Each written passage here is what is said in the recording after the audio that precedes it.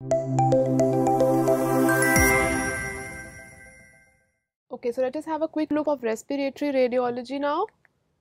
So we have seen that normal chest X-ray PA view is taken at the end of inspiration. The normal film to focus distance or source to image receptor distance is 180 centimeters.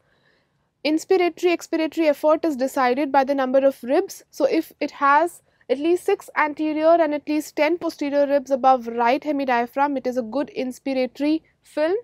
Left diaphragm is lower than the right because the heart is sitting on the left one, whereas left hilum is higher than the right because left main bronchus goes above the left pulmonary artery. Then the main bulk of hilum is formed by the descending pulmonary artery. PA versus AP view, very important differences. Clavicles are more cranially oriented in AP view, scapulas are within the lung fields in AP view, ribs are more horizontally oriented in AP, cardiomegaly, pseudocardiomegaly is there, and the fundic bubble is usually not seen.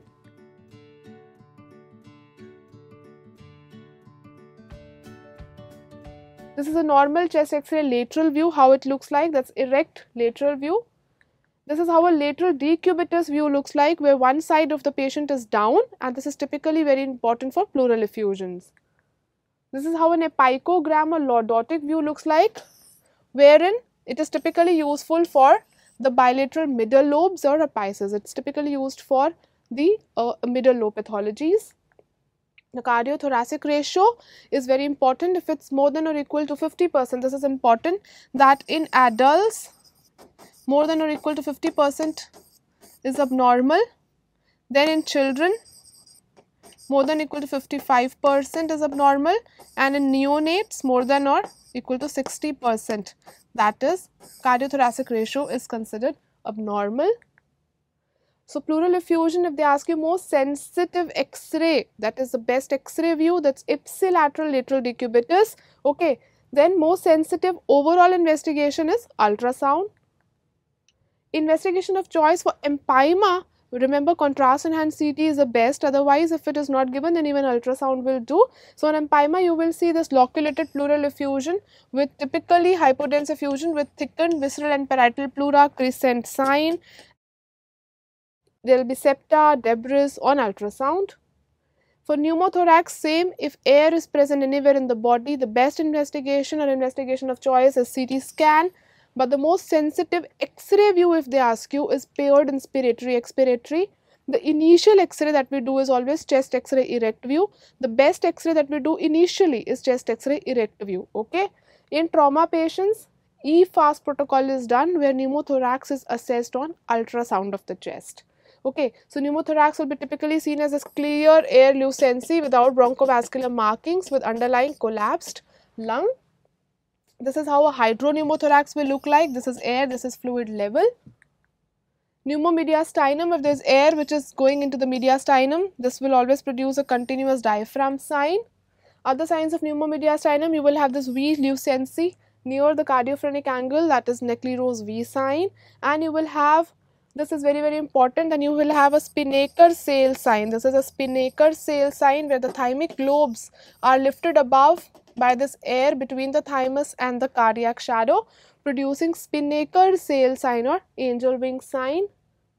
Then you can have in the patients having a lot of subcutaneous emphysema along with pneumomediastinum, the air will dissect within the pectoralis major muscles, producing this Jingo biloba sign.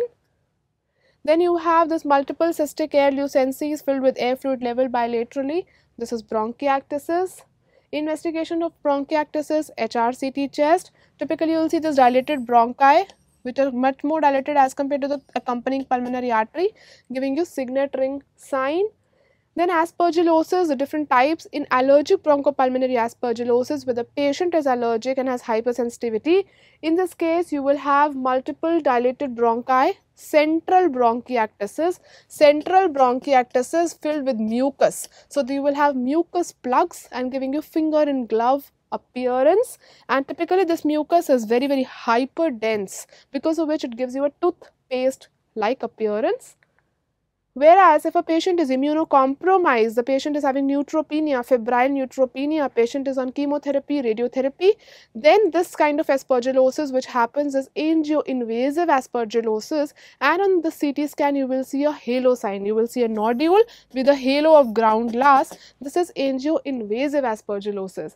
When angioinvasive aspergillosis, patients are given treatment, they are given voriconazole. If they are put on treatment and now the patient is responding nicely, this nodule will retract and form an air crescent. So, this air crescent which is formed can be seen with two important things. One, aspergilloma. Aspergilloma is a normal fungal ball, pre-existing cavity in which this fungal ball sets in, gives in a crescent of air above it. This particularly is referred to as monod sign. But if it is angioinvasive aspergillosis, patient was having CT halo sign, now is put on treatment, now the nodule is retracting and producing an air crescent, so that is called as an air crescent. So, just read the questions carefully whether to mark aspergilloma or whether to mark angioinvasive. Okay, air crescent in angioinvasive aspergillosis is a good prognosticating sign. That means the patient is responding to treatment. What is this? You have a thick wall cavity with air fluid level. This is a typical lung abscess. Then in pulmonary edema, cardiogenic cause of pulmonary edema has 3 stages. When pulmonary capillary wedge pressure is above 12, it's 13 to 18 is stage 1, where you have redistribution of pulmonary vessels. Okay, you will have reverse moustache sign, stag antlers sign. Then in stage 2, you have interstitial edema, pressures between 18 to 25. In interstitial edema, you will have this important, remember, curly lines. In stage 3, when the pressure goes above 25, you will have alveolar edema, typical bat wing appearance, and then you can have pleural effusion also. So, what is this X-ray showing you? Dilated right paratracheal, bilateral hilar lymph nodes, 1, 2, 3 sign, Garland sign, Pawn-Broca sign.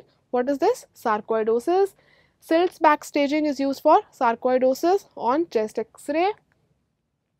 On gallium-67 citrate scan, sarcoidosis shows you 2 signs. One is the lambda sign, which corresponds to the 1, 2, 3 sign only of chest X-ray, and panda sign, that is uptake in bilateral lacrimal glands, bilateral parotid glands, and nasopharynx. Remember these signs. Then on HRCT, which is the investigation of choice, what will you see? You will see this multiple perilymphatic nodules, nodules along the fissure, nodules along the peribronchovascular system, nodules on the pleura. They may coalesce together to form areas of consolidation with background nodules giving you galaxy sign. Then popcorn appearance is seen in the benign tumors, that is a hematoma, and you will have this popcorn lesion, you will have a nodule with coarse chunky calcifications. What is this? If you have lung consolidations, if you have consolidations where air is being replaced by pus or fluid or blood, then you will have typical sign, that is air bronchogram sign, sign of consolidation. If you have consolidation, normally consolidation does not have mass effect, it does not shift the mediastinum or the surrounding fissures. But one consolidation, which is expansile pneumonia, Klebsiella pneumonia, voluminous exudates, produces bulging fissure sign. Collapse is when the air is completely resorbed. So, collapse will present as an opacity because air is all lost, but it will produce the mass effect on the same side. It will pull the trachea on the same side, mediastinum on the same side, cardia on the same side. That is important about collapse. Then Silhouette sign, very important. If the ascending aorta is obscured, pathology is in the right upper lobe. If right heart border is obscured, it is in the right middle lobe. If right diaphragm is obscured, it's in the right lower lobe. If the arch of aorta is obscured, it is in the apico-posterior segment of left upper lobe.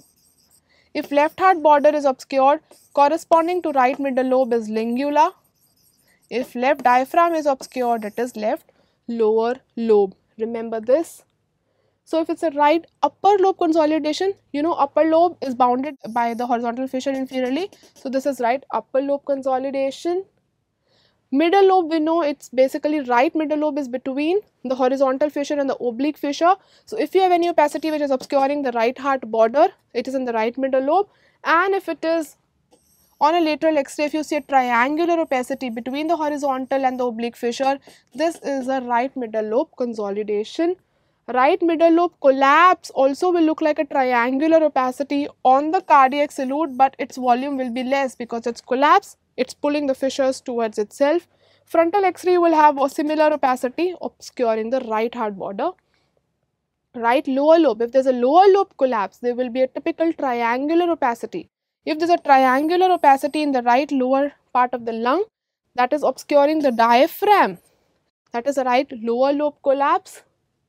If you have a reverse S sign, that is typically seen with right upper lobe collapse, that is a reverse S sign of Golden.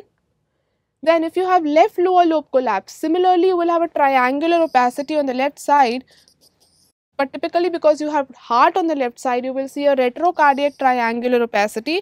So retrocardiac, this triangular opacity, typically called as retrocardiac sail sign. On a lateral view, typically left lower lobe occupies the posterior part. So if you have this wheel-like opacity, it is a wheel sign.